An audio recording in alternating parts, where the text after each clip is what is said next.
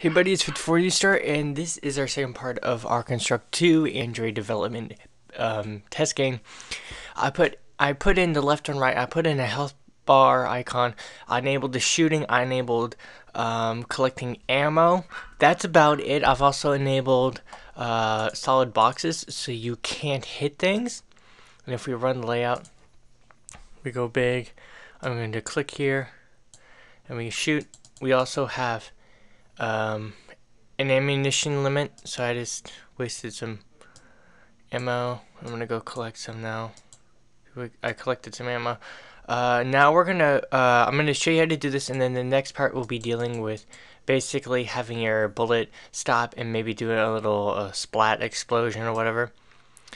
Um, and, and then some extra effects, and finally our enemy, where we explore, kill all the enemies for that level, collect ammo, and then basically it's very similar to a top-down version of Wolfenstein or Doom, where all you do is just kill enemies, and then get to the final level to where where you basically win. Also, I've enabled where if it's below one bullet, it doesn't shoot anymore. So let's get straight to this. Okay, so let's go for the coding. The movement is very similar. It's just copy and paste everything. You don't actually need to keep duplicating this on touch zero in thing. You just need it once. So all you need to do is touching right box and is touching left box. Remember that you're going to have two layers. One's a UI layer. The other layer is just for everything else. So if it's not UI, it's on layer 0.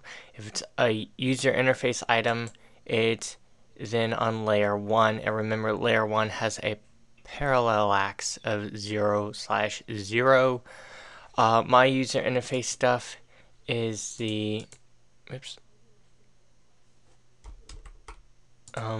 Is the handgun. The health has two items. One is the actual health bar, which we're going to do in our next tutorial, and then the actual indicator around it, the fire button, and then the movement buttons.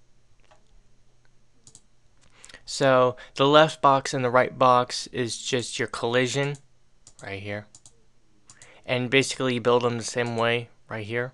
You just say left box, right box, and then you actually simulate the controls by saying left, and then you simulate custom movement by saying horizontal -50, and then set position to the actual setting position of our decorative little thumb movement item.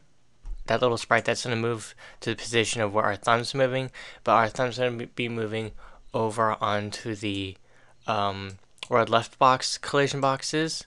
So we would need to move then the little sprite circle to the center of the left box. So you need to say left box X and left box Y by just clicking or just typing in left, double click, left and right, and you just highlight whatever's here, double click, highlight that, double click, and you're good to go. And then we are then going to the ignore anything that says health at this moment. I haven't, because we don't have an enemy. It's basically, it is working, but it's not, because the guy's always at 100 health and he hasn't taken any damage yet. Instead, we're going to be working on our ammo next. So you want to click right and add a global variable and set that global variable for ammo and set initial value for 10. So he's going to have 10 plasma bullets in his handgun. And then on touch the fire button, or mine is named Sprite6, but it's the shoot button. The actual, oh, and I need to tell you this real quick. Because his gun is actually placed in his hand and is part of him, what I did was I created a shoot box. This is by clicking right, insert new object, insert sprite, and then that sprite, and I just clicked on it right there, right here. That's his box, and that's the shoot's box. That box is pinned to the sprite. So on start of layout, the shoot box is pinned to the player position and angle.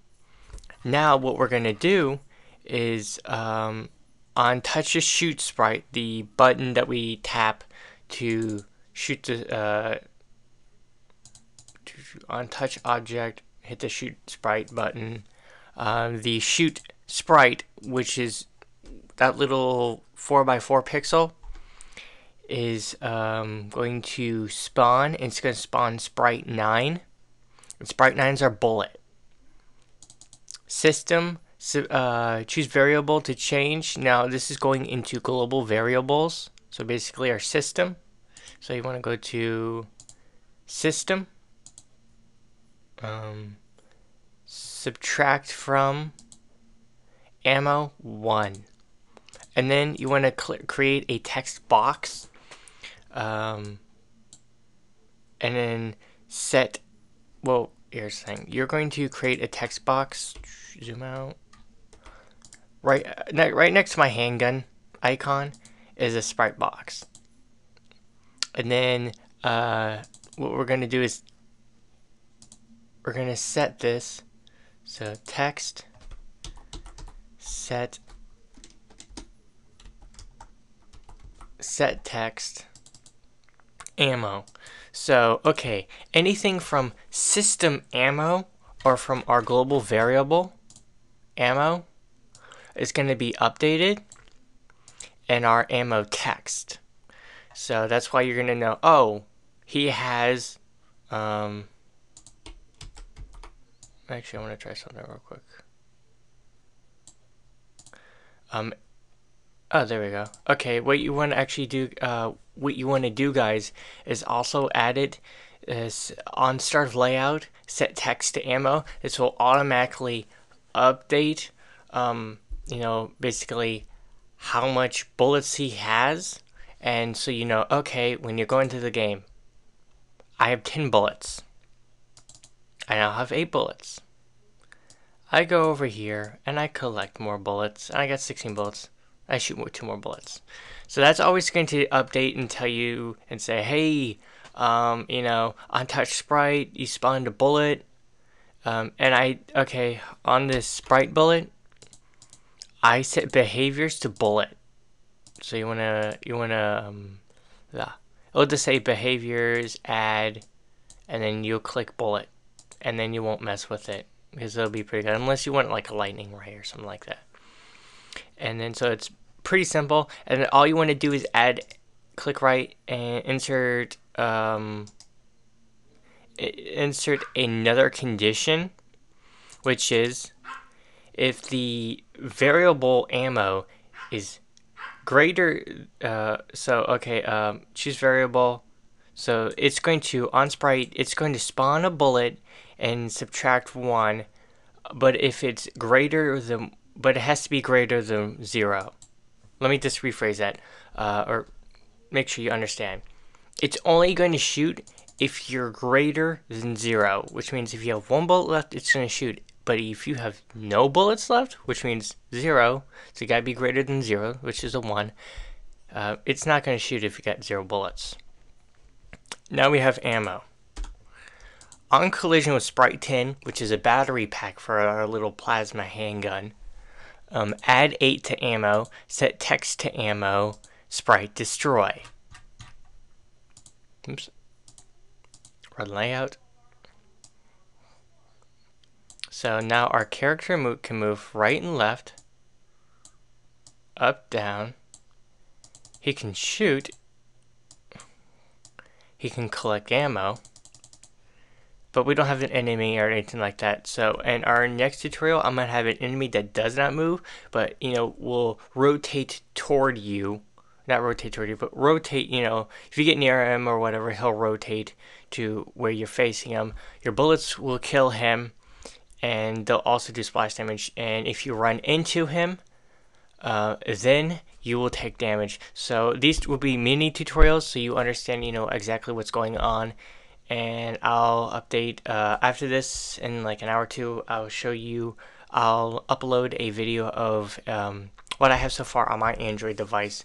And we're going to actually, probably not in the next video, but the video after that, when we actually finish a level. So not like 1, 2, 3, 4 levels, but when we finish one level, I'm going to show you how to export it to test how it runs on the Android device and how you can export it. Because there's two ways, but I don't want us worrying about that until we have to, and I'll explain certain things and why we do it that way. Also, as I know, guys, I will be doing another Android tutorial dealing with sorry there, I had to go out for a little bit. Dealing with a game similar to Orcs Must Die, where you have to put up obstacles and stop orcs from entering your castle. So hopefully you will like that idea and that type of gameplay tutorial setup, dealing with traps, orcs following a path or multiple different types of paths, and you setting up traps to stop them.